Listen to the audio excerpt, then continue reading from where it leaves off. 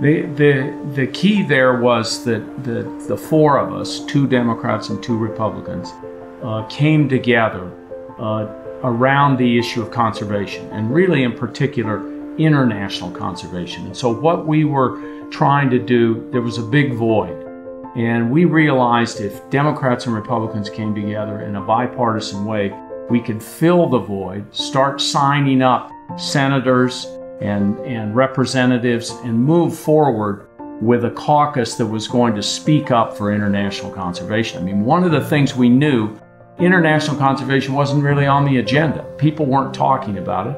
The United States was doing a few things, but the important thing here was filling a void that just hadn't been dealt with for a really long time.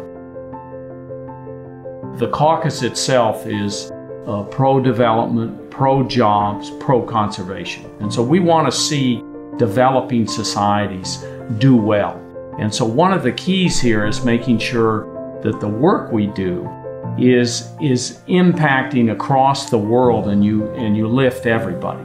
And if you have good natural resource development, you're going to impact all societies, whether they're rich or poor or somewhere in between. And so that's the kind of thing we want to see. And you never forget in this business that ecosystems cross borders. You have to make sure that people understand that, and that countries work with each other. And so an important role of the International Conservation Caucus is really to make sure that countries work with each other on their ecosystems and the protection of their ecosystems. And that in turn helps build vital societies.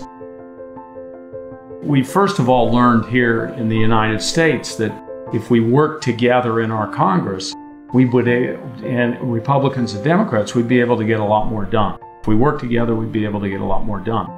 Then we realized at the international level, we didn't want to just be talking to governments. We wanted to be talking to their parliamentary bodies. And so if you have a multi-party situation where you set up essentially an international conservation caucus within a country, then they can talk to the government much better than we can. And what we've seen is by growing that, the local local NGOs, the local infrastructure for conservation, all of that's grown as a result of plugging into multi-party caucuses. Well, the real key here is public-private partnerships. I mean, what we want to see is the public sector, which probably has programs that concern conservation, ecosystem protection, biodiversity protection, those kinds of things, reaching out to the private sector. The private sector, when asked, will help in a big way. And so that public-private partnership is tremendously important when it comes to international conservation. I think we've had some real successes in terms of the Stamp Act. We've had success in the partnership there in the Congo Basin.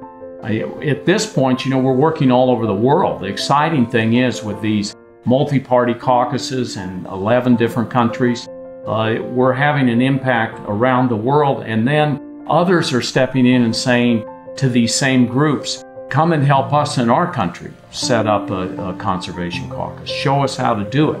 And so I think it's spreading. Originally, the United States had these great conservation ideas. They had the national park idea, the wilderness idea.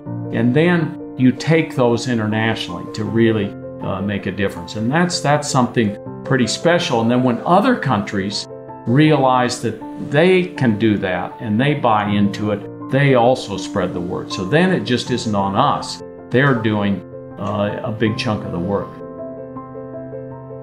The foundation really makes a difference because it can move in a way and fund things that we aren't able to fund and that we aren't able to do as a caucus. And so they can help bring people together. They can have forums that everybody feels comfortable coming together and speaking out. They are able to put in the field members of Congress who've never seen some of these really precious ecosystems. And so that's something pretty exciting to move our agenda forward. And so the foundation is one of the keys to the successes that we're making here. I don't have any doubt that international conservation helps us on international security, because it helps us grow communities, make them stronger, and then people don't feel like they're living in a society where they're threatened and they have to strike out. And you're trying to build states up rather than have a stateless situation or a rogue state. You have a stronger country basis to move forward with. And that's really important in the international conservation area, to realize the things we may be targeting have far more reach than just what we're working on. Congress should make a priority of international conservation, and one of the issues is to reach out, and both sides have meetings and figure out where we have the common ground. We've done so much so quickly and so far. What we need to do is try to figure out where that common ground is going to be. But the key core issue is to realize that you know, we don't inherit the earth from our fathers. We borrow it from our children, and we need to take that principle and put it into action in terms of determining the next agenda. So I'd like to see us do things on climate change. I'd like to see us do things in the area of biodiversity. I'd also like to see us really move forward with more parks and park enforcement and those kinds of things. But the first thing is to reach out to our Republican friends and try to make sure that they're on board. I mean, they're going to be in charge in this next Congress. We want to make sure we work with them so that we can find things that we share and we move forward.